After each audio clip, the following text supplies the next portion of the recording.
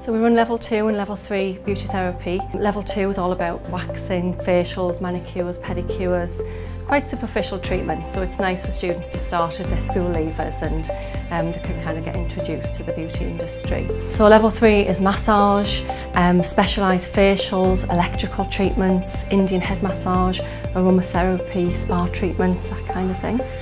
You're much more employable if you've got level 3, that's what salons are looking for. So we can tailor-make courses really for students. So for school leavers they would be looking at doing a full-time course.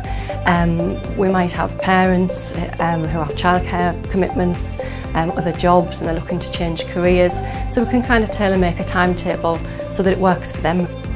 But we have a real mix of people, age ranges in the groups, and it works really well.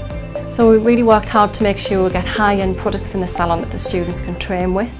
It's going to make them more employable, they're going to have much more knowledge about what's out there at the moment, and they also get certificates for that individual training that they do.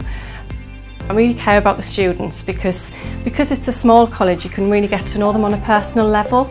So I always like to push students beyond their boundaries and let them know that there's the big wide world out there. It isn't just local that you can work.